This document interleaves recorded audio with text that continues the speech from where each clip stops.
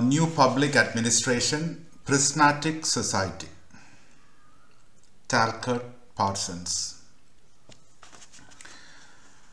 Fred W. Riggs was the father of comparative public administration.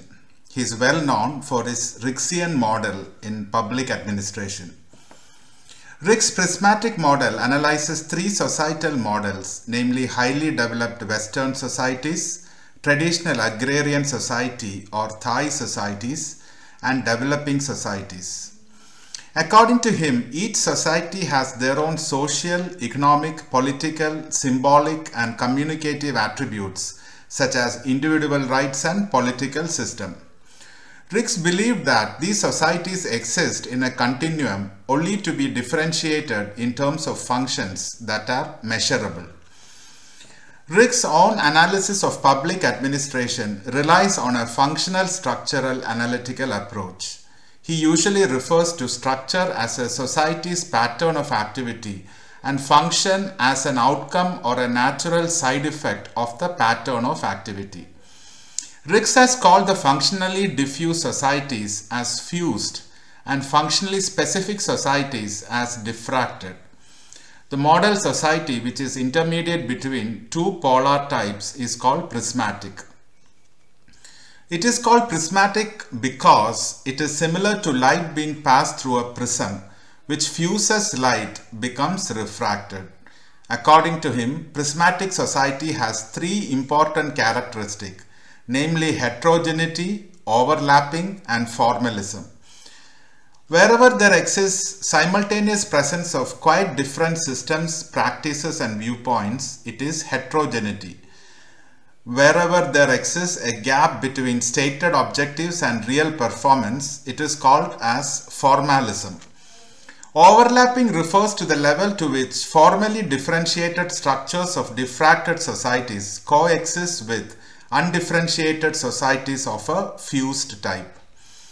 As explained, prismatic society is earmarked with various administrative, social, economic, and political subsystems, and the administrative subsystem was called by Riggs as a Shala model. His study of traditional agrarian society was based on his studies in Thailand and Philippines. He also understood the limitation of a one-dimensional model, especially where he discusses about diffracted societies. Hence, he included a two-dimensional model with reconceptualized diffracted societies as eco-diffracted, ortho-diffracted, neo-diffracted, and prismatic societies as eco-prismatic, ortho-prismatic, and neo-prismatic societies. Next, we'll take a look at what is CLECT, C-L-E-C-T, CLECT, which is a term used by Fred W. Riggs. So he uses this term CLECT to denote a typical prismatic group which uses modern and associated methods of organization but retains goals of a transitional type, which is diffuse and particularistic. Okay. Thus, CLECT combines features of club of diffracted societies and sects of the fused societies.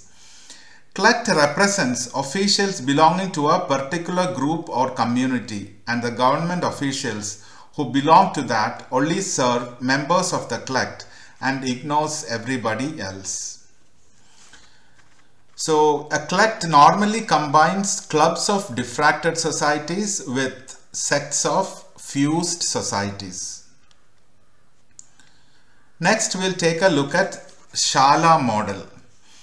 Shala model denotes the parlor or auditorium or room or a government office. Fred Riggs, by denoting Shala model of bureaucracy, indirectly referred to the transactional or administrative societies that existed in India, Pakistan, and Bangladesh.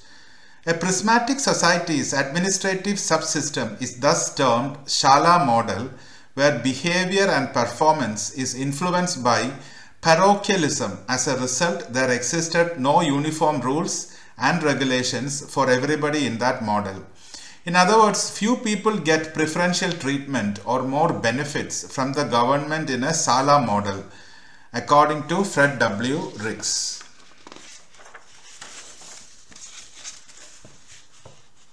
Next, we'll take a look at polycommunalism. This is a state of existence of a prismatic society where various ethnic and religious groups exist side by side in constant hostile interaction with each other. So while doing social service, these groups lack proper motivation. Polycommunalism is a system in which organized groups make demands but are not assimilated in societies. So this sums up Prismatic Society. Thank you.